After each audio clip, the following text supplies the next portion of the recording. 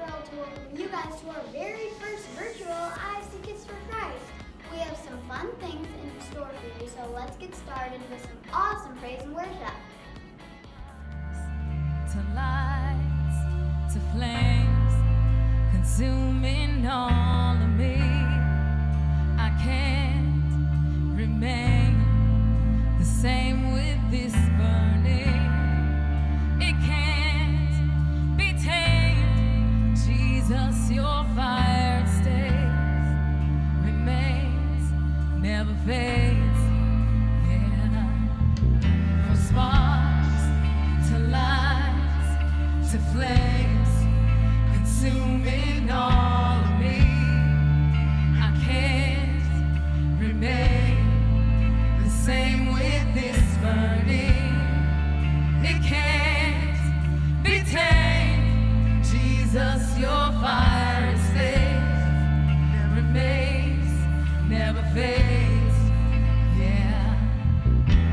Jesus, fan the flames.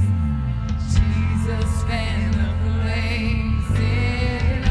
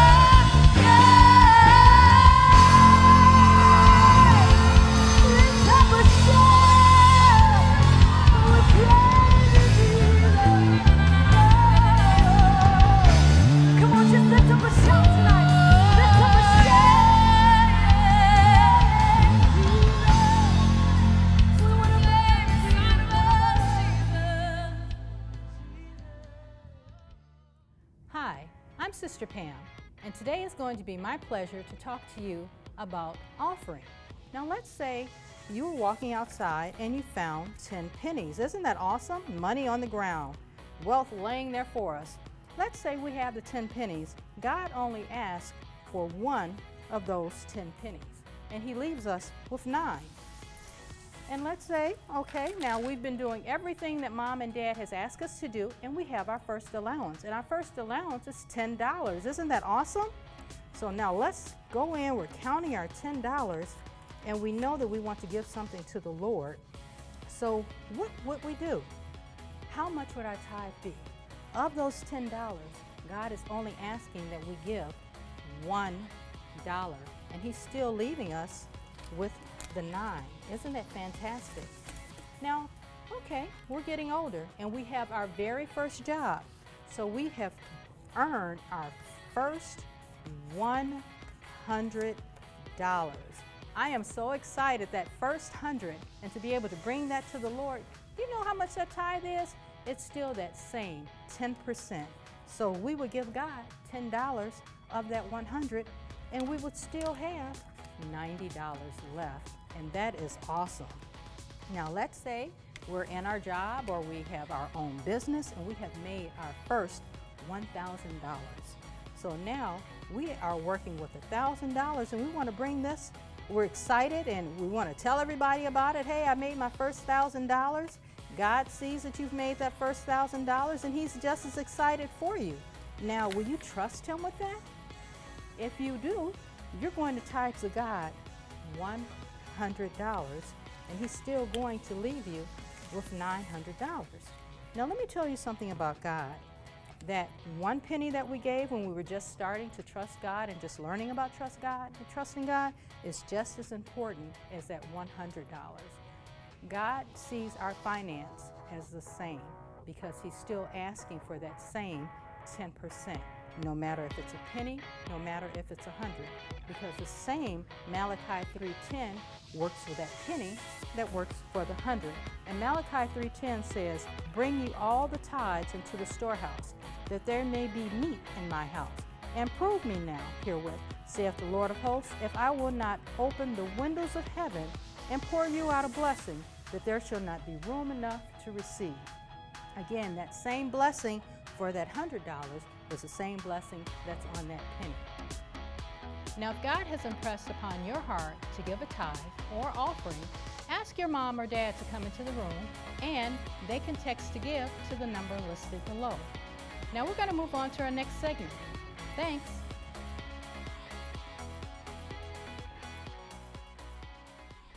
I raise a hallelujah in the middle of the mystery. I raise a hallelujah. Heaven comes to fight for me. Maybe I just need to wait until the situation changes. No. Oh? You still need to raise that hallelujah, even now. That's using your faith. Faith? Faith. What is faith? What is faith? We're going to talk about what is faith. My name is Sister Dawn. And my name is Sister Mirica. And we're going to talk today about what is faith. Let's pray first, and then we'll get into our lesson, okay? And when we pray, who do we pray to? God? In the name of? Jesus. There you go. Let's pray. Father God, in the name of Jesus, we thank you for this day. We thank you for this time. We thank you for all these children that you love so dearly. Lord, we ask that you help us to teach your children faith. Amen. And let them learn, and we welcome the Holy Spirit to be our teacher. In Jesus' name, amen. Amen. So what is faith? Faith is being sure about things we hope for. Faith is being sure about things we hope for? And faith, like we said, it's being sure of what you hope for, but it's also knowing that something is real, even if you don't see it. I think I'm beginning to understand. There's a clip that I'm going to show you, and it'll kind of help us understand even better. My time is short. Do not speak of such things. I have led tens of thousands of men to victory in countless battles for Syria. Yet with all my wealth and power, I can do nothing against an unseen enemy that does this. So that I cannot even touch the ones I love.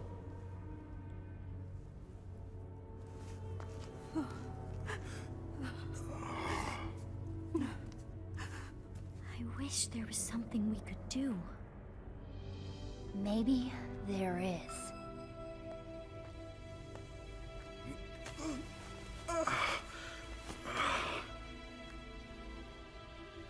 If only my master were with the prophet who lives in Samaria, for he would heal him of his leprosy.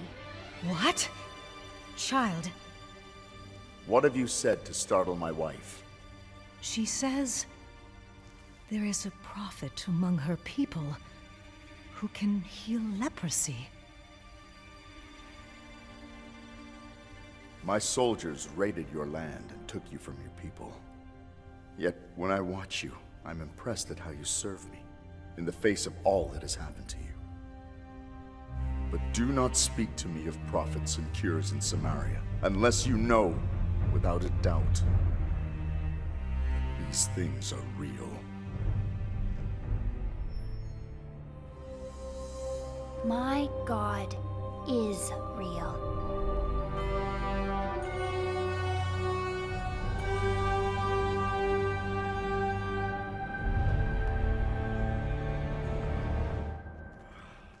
So we see in this clip that the little servant girl, she had faith in the prophet's word. She knew the prophet, she had faith in God, that God would have the prophet do what he wanted to do for Naaman. So faith is being sure and expecting God to do what he says he will do in his word. And what's his word? The Bible? The Bible is the word of God.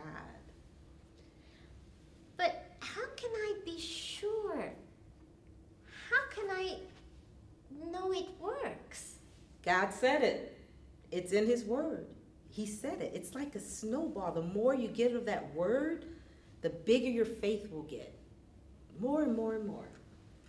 So, we have a power verse that we'll use now. It's found in Hebrews 11, verse 1. Hebrews 11:1. Faith Faith means being sure means being sure of things we hope for. of things we hope for. And faith And faith is knowing. is knowing. Something is real. Something is real. Even when you can't see it. Even when you can't see it. Yeah. Can we do it again? Yes, we can. Yes. It's found in Hebrews 11:1. Hebrews 11:1. Faith means Faith means being sure being sure of things we hope for. of things we hope for. And faith means And faith means knowing. knowing. Something is real. Something is real. Even when you can't see it. Even when you can't see it. So faith has that expectancy about it. It's like, I believe it, God said it, and I believe it. Yes. So faith is expecting and being sure God will do what he says he will do. He will do. So, you may be asking, how does faith work? Well, let me tell you, boys and girls, if you come back tomorrow, on Monday, we're going to be talking exactly about that. And if you come back on Tuesday, we're going to see how to increase that faith. And on Wednesday, we're going to be talking about how to manifest your faith. You know, there's a clip we could look at. You know, we just talked about Naaman a little bit, how that little servant girl told, said he's going to get healed. Yes. But let's see how he manifested his faith. That's right.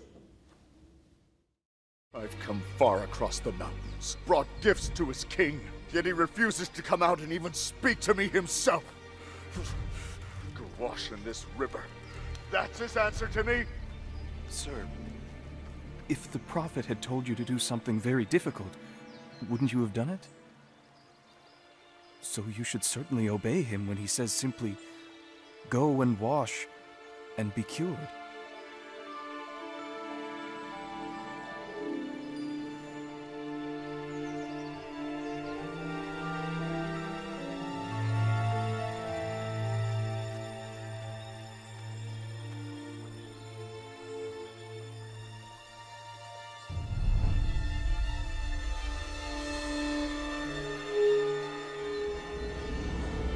My God is real.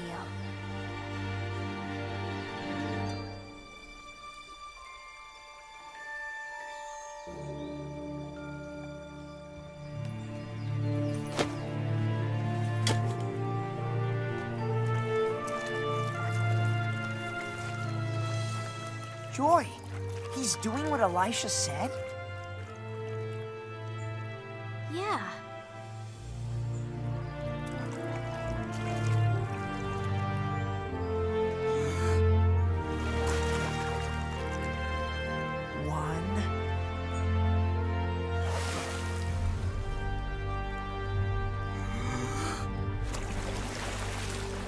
Two,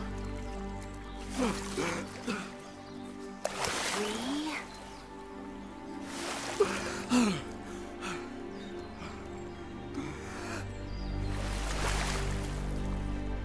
Four.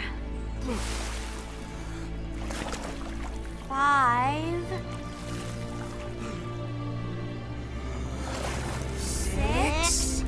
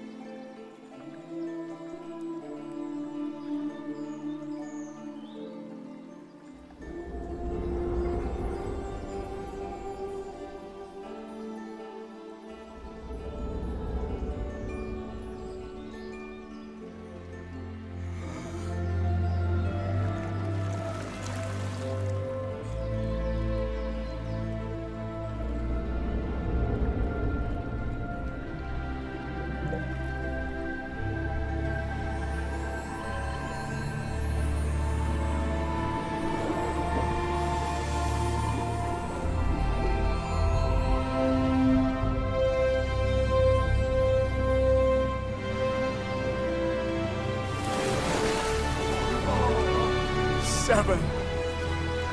Thank you. So we see from that clip that Naaman, God said go down 7 times, or the prophet said go down 7 times. He did it 7 times. And it was that 7th time he came up, skin just like a baby. That's right. Yeah. That's right. Boys and girls, and you too can experience God just like Naaman did in the little video clip. And you can experience God by asking the Lord Jesus into your heart. He gives you a measure of faith. If you've never asked Jesus into your heart, this is a good time to do that. And I can help you. This is how you do it. You put your hands together and close your eyes, and I will lead you. You follow and repeat after me. Lord Jesus. Lord Jesus. I love you. I love you. Come into my heart. Come into my heart. I have sinned against you. I have sinned against you. I repent of my sin. I repent of my sin. Forgive me my sin. Forgive me my sin. Wash me with your blood. Wash me with your blood. And make me clean. And make me clean. In Jesus' name. In Jesus' name. Amen. Amen. You know what? Jesus has come into your heart if you asked him to come into your heart. And he's given you a measure of faith. That faith will begin to grow. If you come back tomorrow, we will show you how. Before we leave you, let's say that word once more. Okay, let's do our power verse. Hebrews 11:1. Hebrews 11:1. Faith means being sure of things we hope for. And faith means knowing something is real. Knowing something is real. Even when we don't see it. Even when we don't see it. We'll will see you, boys and girls, tomorrow. Come back again tomorrow.